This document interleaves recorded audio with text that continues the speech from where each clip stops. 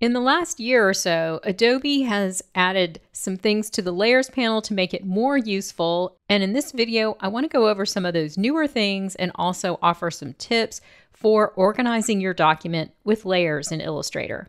First, we now have a search bar at the top of the Layers panel and a filtering menu so you can filter your Layers panel by content type. And I'll show you a demonstration of that. Another newer feature is this button at the bottom of the Layers panel, Save Selection. And here you can see I have a few saved selections for this document. So I can just highlight the waist details or the main outline of the drawing. Now, saved selections have been around in Illustrator for a while, but having them here on the Layers panel is very convenient. If you want to see where these are originally, we can go to the Select menu and then right here, Save Selection and Edit Selection. These are your options for that. And then right down here, we have your saved selections appearing at the bottom of this menu. And we'll also take a look at how to save a selection and how it can help your workflow. Now, something that has been around for a long time, but I like to point it out, I'm just going to click on this one detail here, is this magnifying glass at the bottom of the Layers panel for locating objects. So when you have something selected and you click on this button, Illustrator drives you right to where that lives in your Layers panel. So I can see it's on a layer or inside of a group with a lot of other objects.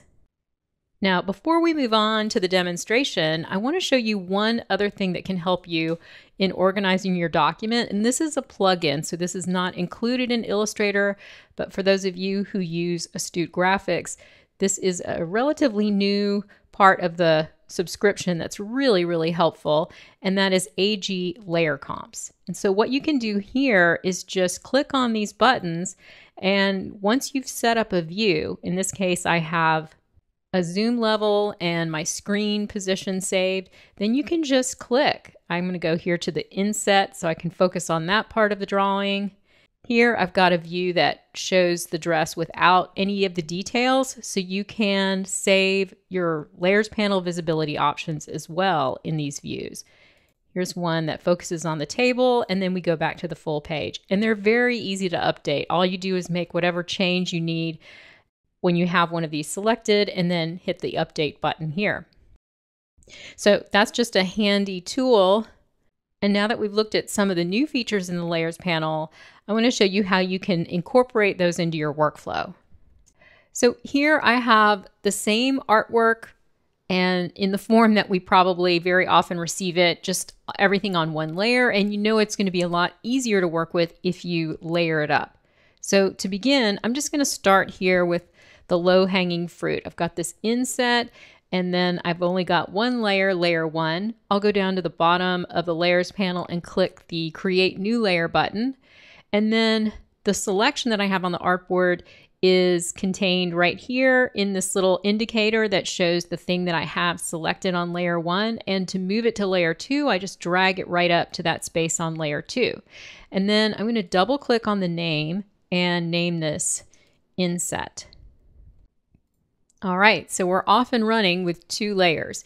Next, let's use the filtering. So I'm going to click on this button here, and there's so many different types of content that we can filter by. Let's start with text. This is a really helpful one to use. So I clicked on that, and now I'm only seeing layer one in the Layers panel because the inset layer doesn't have any text on it. And if I twirl down here, everything that I see in the panel now is just limited to the text in this document. So my next step would be to select all of this text here, create a new layer, and move the text to a new layer. But one thing that you'll notice is when you're selecting objects here, I'm just going to hold down the Shift key and click on each one of these objects. And it gets a little tedious, especially if you have a lot of them. In fact, if I go down to the bottom here and click, thinking that I can do sort of a typical bookend selection here, it's just not possible in this column. And so I picked up a little tip from reading Reddit, and I want to share that with you so that you don't have to tediously shift click on everything here. And what that is if we come over here to this column where we can toggle the locking like that, you can just drag your cursor down there. It's like works over here. It works for visibility as well. Just one sort of smooth movement like that, which we're not able to do over here. So the little trick workaround I learned is to lock everything in this column by dragging like that. And then when you go to unlock it, and I'll go into the menu here to unlock all, everything that's unlocked is now selected. So I love that. That's a handy little shortcut. Then I'm going to create a new layer like I did before just by clicking on the plus button here. And when I do that, I'm no longer in the filtered view. Now I'm back out with my multiple layers here. And this is the layer, the new layer that I've created. So you can see I have some things selected over here, some things are not. But they're all indicated by this little square here. So it shows the selected art on this layer. Now I just drag this up to layer 3, and I have all of my text on this one layer now. So I'm going to double click on the name and change that to text. So now I can blink off the text or lock it however I want to work with that, but that just makes it a lot easier. Now let's work with this filter again. So I'm going to go click on the button, and here I'll choose shapes. And what this is going to do is not only get shapes like, circles and rectangles, but it will also get these lines that were created with the line segment tool, because those are live and kind of like a live shape. So I'm going to click on shapes, and we can see that I have those on these two layers, the inset layer and layer 1. I'm going to focus on layer 1 because we've already got inset taken care of. So I'm just going to twirl down here, and then I'll use my newly found trick for locking and then unlocking to select everything in this column. And just like before, I'll create a new layer. This takes me out of that filtered view. Everything that is selected on layer 1 is indicated by this little blue box here. And so I'm going to move it up to layer 4, and I'll give this layer a name. Call this annotations. And it is kind of a similar color to the blue down here. So I'm going to double click on the layer and just change that color to magenta and click OK. All right. So this file is becoming easier to work with all the time. So I can just turn these off and on or lock them, and it's a lot easier to work with. I'm going to try filtering one more time, and this time I'm going to filter by effects. And this is interesting because when you click on effects, you're not only getting sort of the effects that we all think of like drop shadows, but it also takes in things like pattern brushes. So this is definitely worthy of exploring more. And in this case, I have some pattern brushes here in the zippers. So I want to filter by those. And so here I have the list.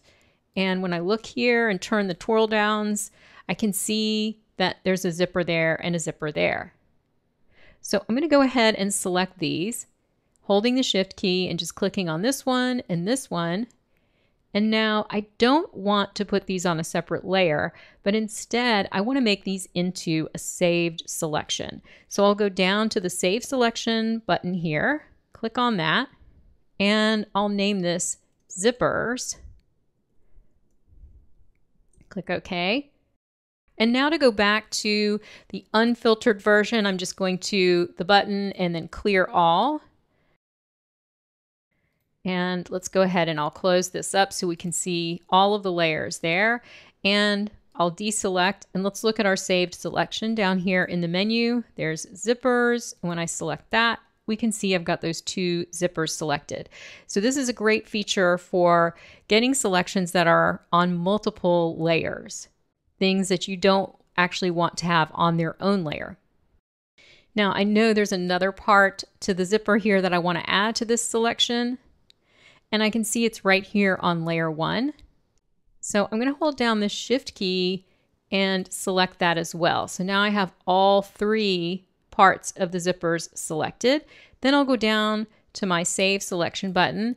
And this time I'm going to update the zippers selection. So just click on Update Selection. And now I'll deselect, and let's go back here and check out what we have in the zipper selection. And so now we can see I have everything. So I've updated that saved selection. And so now with all of these layers and a saved selection, this file is going to be a lot more efficient to work with.